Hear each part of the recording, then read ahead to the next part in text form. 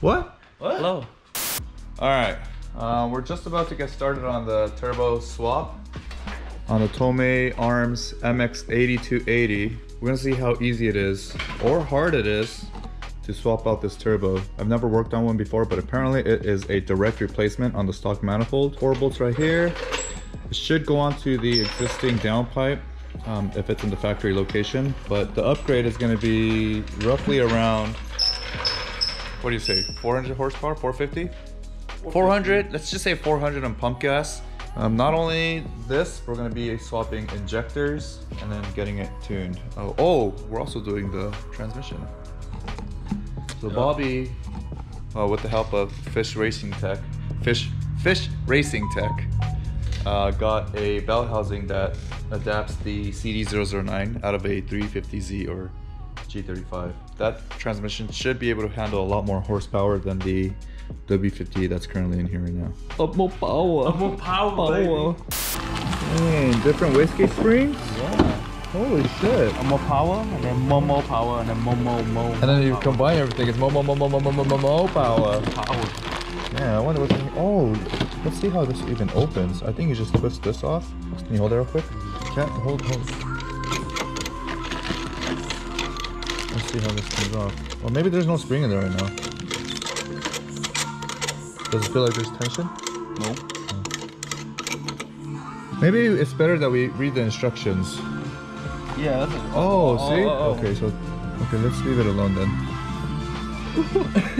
Yeah, let's not whatever's in there. Yeah, that's true.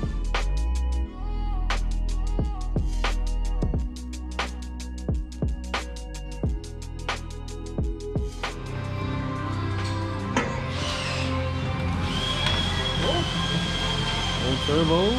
Alright, I'm done. Done? This goes something like this. You see? I don't know what orientation, because obviously we're not on the car yet, but this is a hose to the water. You know what I mean? And the same thing with the other side. There should be 2 of these. And this goes to the oil, water, water.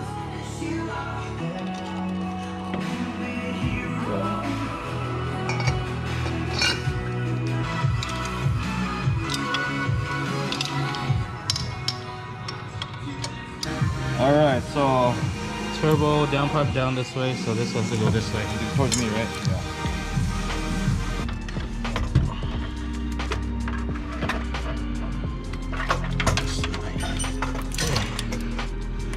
This side out and under.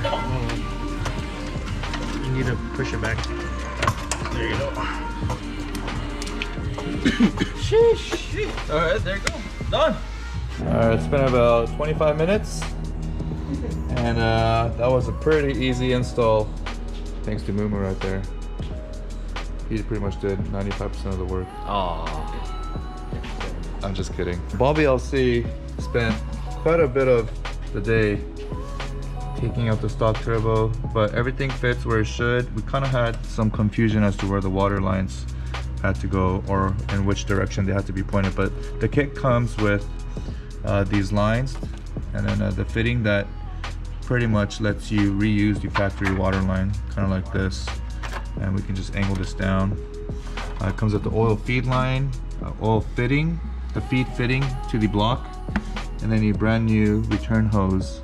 Now it's just bunding her up, and then that's it, right? Mm-hmm. Fire it up. Oh, you got to change your injectors too. All right, we're almost there. Yeah. After another 2 hours since the last time we shot this, the turbo is finally on. Stock location, everything looks like it belongs. We could probably clock this a little bit so it's kind of aiming down, like that. But otherwise, stock heat shield also fits, downpipe fits. Looking like it's at home. All right.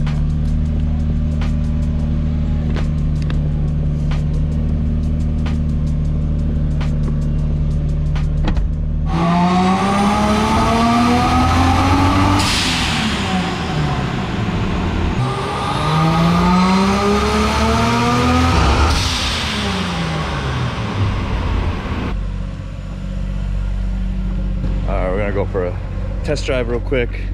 with the updated Tomei MX8280, and blow-off valve was a little too loud, or sensitive, so we just adjusted it a little bit, and I'm gonna go for a test drive.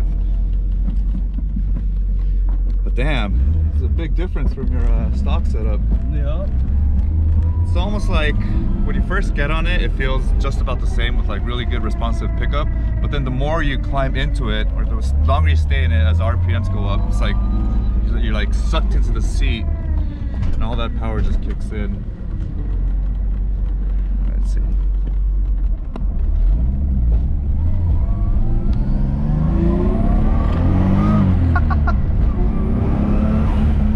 Quieter, right? The blow-off valve? A lot quieter. Yeah, this is pretty fun. I can't wait to try this car on the track.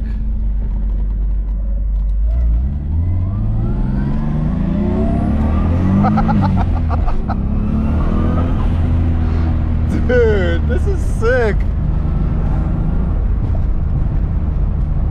I do feel like it's just a tad bit laggy on the bottom end, just a very small tad, but the increasing horsepower up top definitely makes up for that tiny lag. We got the nice Fish Racing Tech flywheel on here, but what is that for? More power. Yeah, we just recently dyno tuned Bobby's 1J GS300 with the new Tomei MX8280. 8280, get it right. I got it. 8280 turbo on here, which was a direct bolt-on turbo swap. I don't know if you can see it, but probably the easiest turbo upgrade we've ever done here at Threes Racing. Yeah, just drive it. There should be one gate that's open, and then just anyway, pull because the W58 that we had on here isn't gonna support 350 horsepower, we're gonna have to upgrade to a stronger transmission. So we opted to go with a CD009, and then of course using only the best conversion. Not even an adapter, it's a whole bell housing kit by Fish Racing Tech. So yep, the transmission is already here. We got the Serial 9 shifter on it already, and this is cool because you can change the orientation of the shifter. In the case of the GS, we wanted to retain the factory cup holder, so we're going to align it to the left side facing the driver. We got the bell housing on it already, cut the transmission original bell housing right here, and this bolted right on. And this is all part of the kit, so there's no modification needed besides cutting the actual transmission bell housing. So this should slap right on to the engine, and then we're gonna all we need now is just to make a drive shaft. Did you get the 850? No, 550. FX 550 from Clutch Masters. No, this is a 400. 550. FX 400. I told you, dude. You almost had it. What the f?